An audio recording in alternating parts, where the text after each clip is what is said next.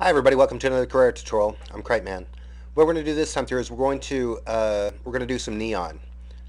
First of all, let's go ahead and drop a spline object into our scene, and drops in like that. Let's face front, and let's draw a profile. Let's go ahead and grab the rounded rectangle and drag it out. And it doesn't look like anything's going to happen here. It looks like a regular rectangle, but when you let go of your mouse, uh, some extra options come up. Now, if you add any values at all, if you go to the left, it's going to be more rounded. Values of 1 are going to make it uh, more like an oval. So let's go ahead and keep the values like they are. Go like that. And now any dragging around that we want to do, we can just do via the handles right here. You can make it skinnier or longer. And this is cool. This is just what we want. So let's go ahead and go to the director's view and draw this in a little bit because it's a little thick. And that'll fly. Now let's look to the front again. Let me show you something real quick. Go to the front. Let's click on this. And if you push Command U or Control U for Windows machines, I think it's Control U, you have extra options. This ungroups it, and this gives you the ability to shape it just a little bit more. Give it a little bit more, yeah, not so uniform shape if you want. Let's go ahead and take this up here, click out, and then click back in, and you can just drag it around like that. See that?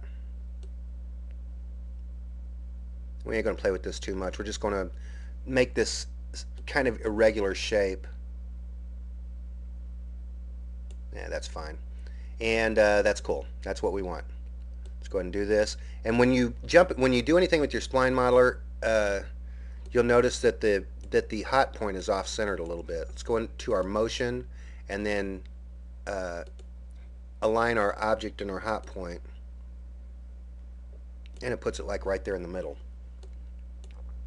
Okay, cool. Now let's grab another spline object, and you don't have to do this. We're going to start working with text. You have a text tool right here, but I'm going to do it in the spline modeler to show you that the spline modeler can do text too. Let's go ahead and click your text and then put it in here, and then a dialog box comes up, and I've got a font I want to use. Let's go ahead and do neon, and let's just type in squeaky springs, and let's go ahead and make the font size smaller before we push enter. Let's make it 75 and then push enter, and now our text is up there. Now let's draw this in just like we did on our other spline object. Take this over here, do the same thing, object to hot point, or you can do the hot point to object. Let's make this a little bit bigger to accommodate our text, or you can shrink your text down if you can grab a hold of it. The neon makes it a little hard to do that. Bring it down just a little bit. There we go. That'll work. Shift T gives us the ability to move it around. And let's jump back into our spline modeler again.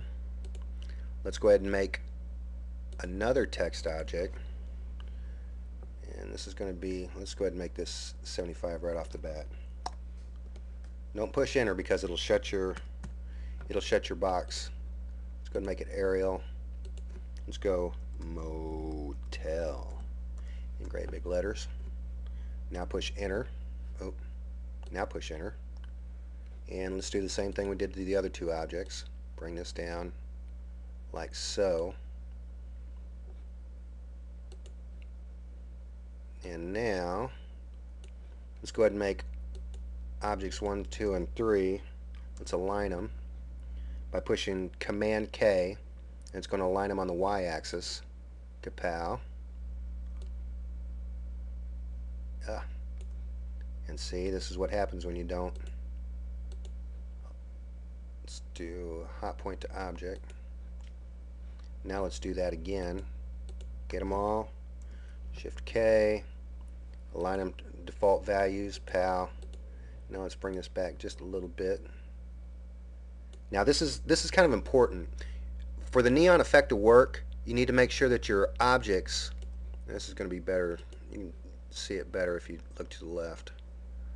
Let's look at them all like here, and then push 0. And you notice how I have it offset a little bit? This is going to help your neon effect a little bit. It's going to show a little bit of lighting behind it and all the stuff you need. Now our first, let's push 1 again to get back in here. Our first object is going to, we're going to rename it so that our anything glows light can find it. We're going to call it Squeaky, or no, that's our sign. So we're going to call it sign, and then we're going to call this Squeaky,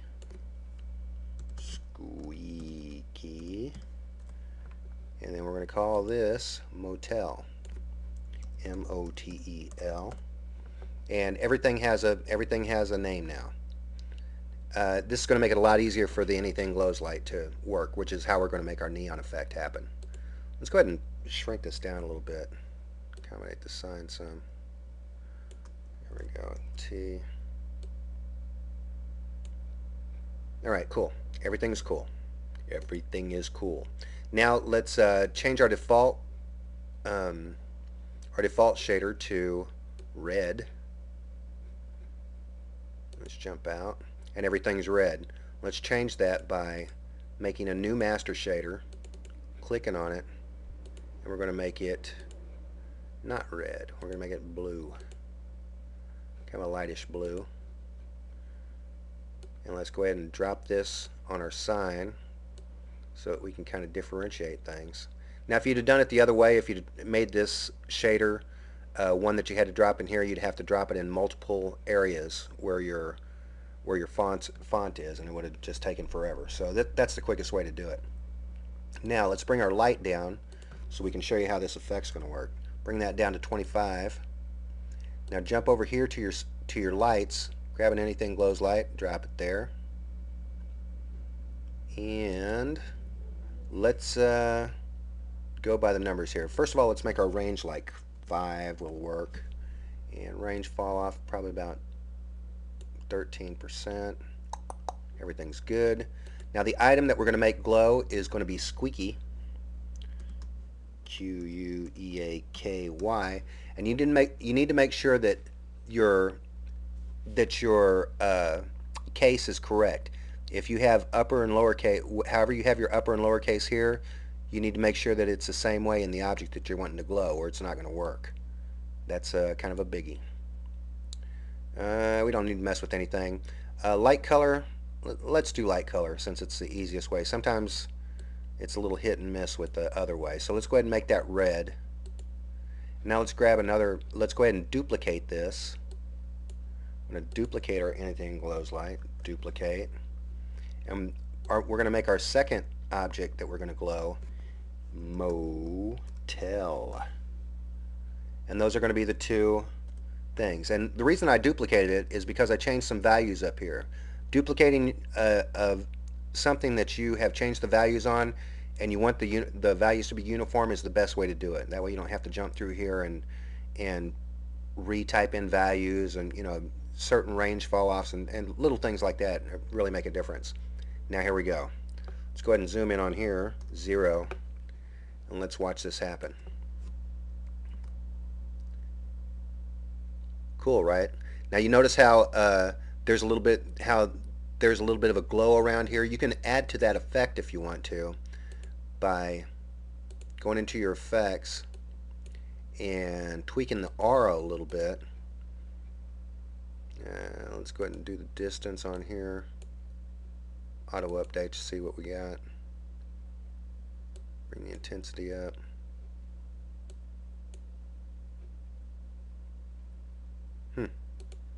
Is it doing it? Let's see. No, it doesn't seem to be. Now, we can go ahead and go in here, and let's go ahead and make our glow happen a little more. Let's go ahead and make our glow, pow, red. There we go. And now you have a neon effect that is nice and cool. Yikes. Oh yeah, that's right. We didn't have the glow in there. That's why it didn't do it. Yeah, let's jump back in here again. Duh, I knew that. Enable. Yeah, there we go. Bring the intensity down a little bit. So auto update, check it out. Make sure distance attenuation's on there. There we go. There, that's cool. And let's see, 2419, that's what we're going to have there. Let's do the same thing there. 24 distance attenuation and 19. So that's pretty much your neon effect. It it's going to be good for dark alleys and bar scenes. There's a whole bunch of things you can do with it, uh, and you don't have to really do anything special except for add anything glows lights in there. And that's just one of the little things that Carrera does. So anyway, that's it for this time. I'm cripeman, and I'll talk to you again later.